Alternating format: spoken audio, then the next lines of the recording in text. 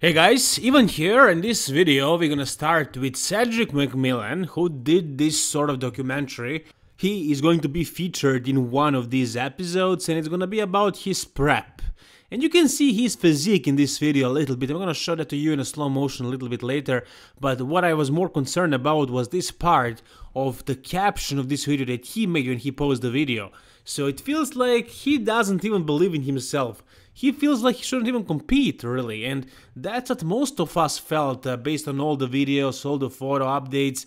And in this one, he says, this is definitely the hardest prep I ever had.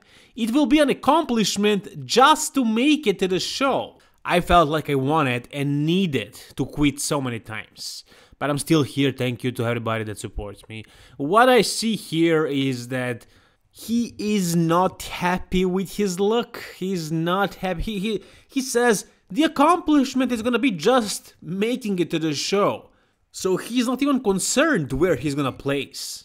So this is one of those updates that I just mentioned.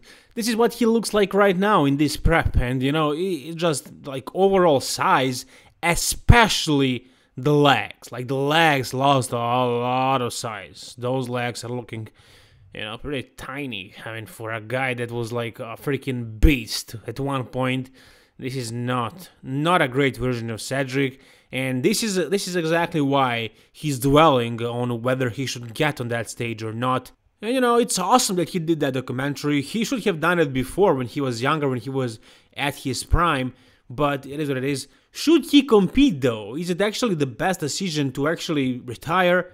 It might be. As much as I want to see Cedric on stage once again, I know I'm not gonna see the best version of him. And for the legend of Cedric McMillan, he was a freaking great bodybuilder at one point. Maybe it would be for the best if he stopped competing. But in this video, he does look significantly better than in that update photo.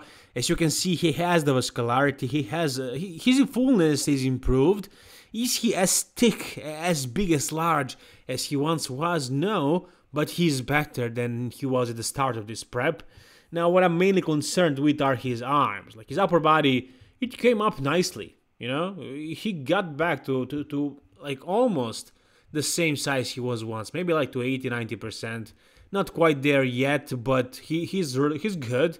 The lower body is what I'm concerned with, and that's something that doesn't come up easily when the age strikes. So we'll see what he's gonna look like on stage. If he actually ends up there, he says that's gonna be a win for itself if he actually makes it to the show. I don't know. Let's wait and see if he's gonna get there, but if he does, what do you guys think? Can he crack the top 6? I mean, considering that he's a former Arnold Classic champ, he should be like in the top, right? But he probably won't be, if you ask me. Will this youngster beat him, Regan Grimes? I'm pretty sure he will. I mean, Regan looks fresh, and does he look bigger? Does he look improved to you from what he was before he started working with Milos? I think he did get a little bit fuller and bigger, and this is actually taking an empty stomach fasted. So he had that little hiccup in the prep where he got sick, so he wasn't able to train for like a week, and now as he's back to training, it seems like he's getting better and better. I mean, the last time I saw him, I thought he didn't improve at all. But now, looking at his photo, I think he might be the best version of himself at this Arnold Classic. So, today, also, Jay Cutler posted an older photo of him with Regan Grimes.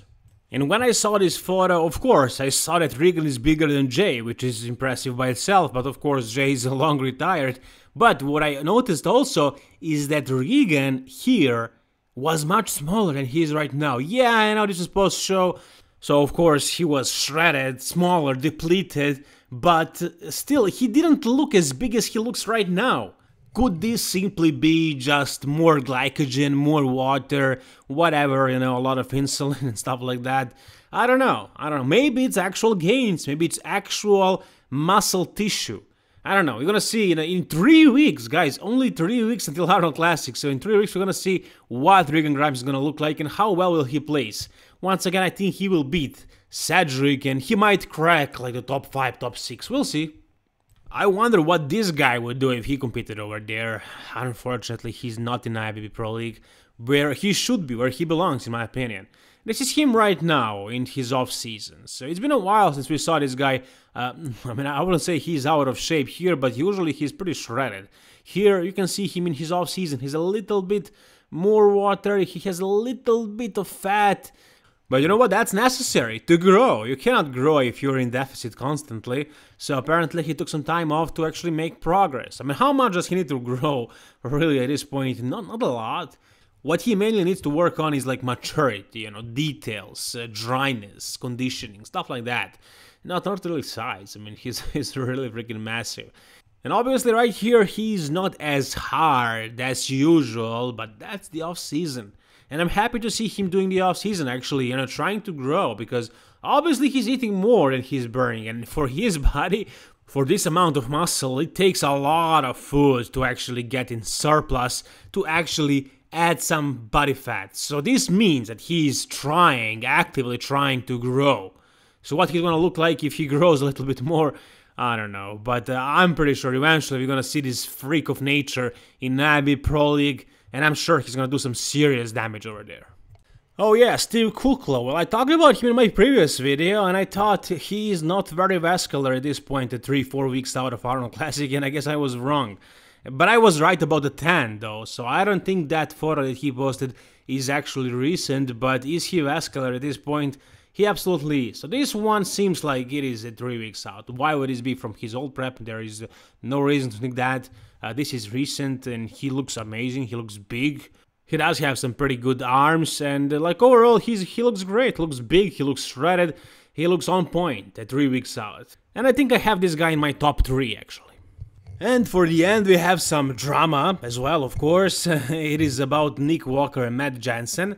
Nick already did a Q&A, you can check that out in my previous video where he commented on this topic, and Matt Jansen also did that today.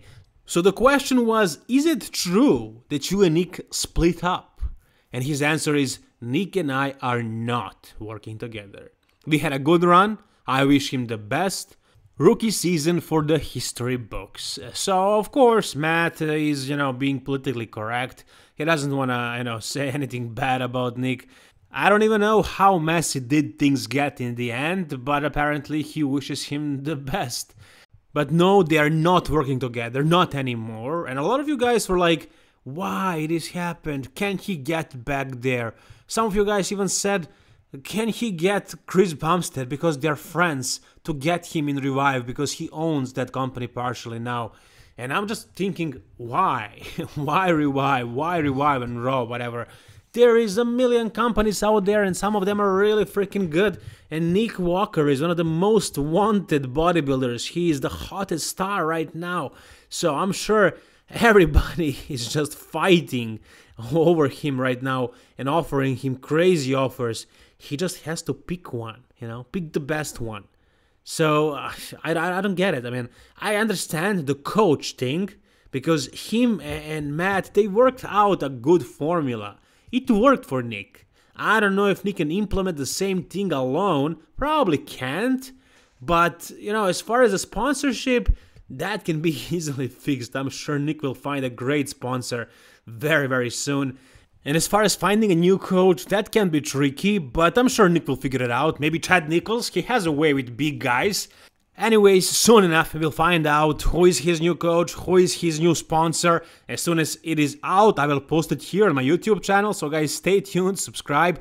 And if you enjoyed this video, please give it a like. Thank you so much guys for watching, all the best and bye bye.